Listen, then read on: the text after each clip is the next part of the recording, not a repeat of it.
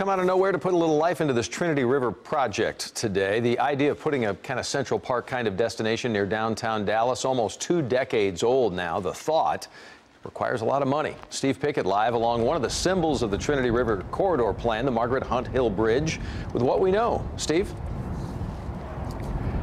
Yeah, it is the symbol because people forget. You talked about all those years, but this is the symbol of the Trinity River Corridor project that started way back in 1998. The plan here involves a park along the banks of the Trinity right up under that bridge. The city has always said it needed private donations to help along with this park. Well, how about $50 million?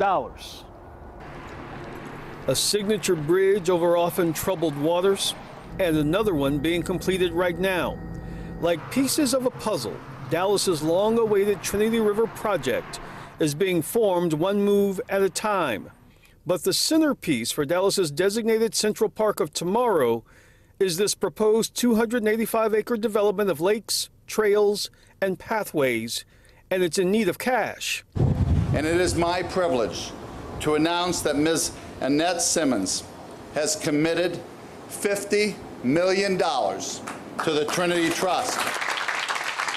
Dallas billionaire Harold Simmons' family provided those funds in exchange of naming the proposed park after the late businessman.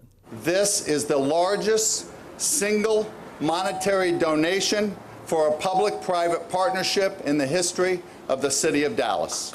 $50 million cannot complete the Trinity River Park project, a plan originally approved by Dallas voters in 1998 when Ron Kirk held the title of mayor.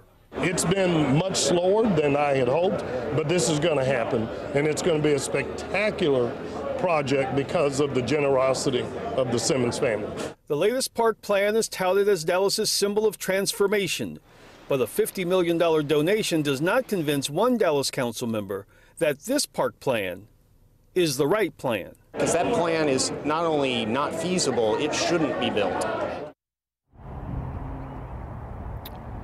Tough words from that council member. One reason why he has been questioning this proposal on this plan is there's still talk about obviously what voters have approved, which include a toll road in this sector of the corridor for the Trinity River here in downtown Dallas. That debate goes forward, but what also goes forward now is with that infusion of $50 million, the talk of the park is not just talk now. There's some money on the table, but obviously a lot more still needed. Reporting live, Steve Pickett, CBS 11 News.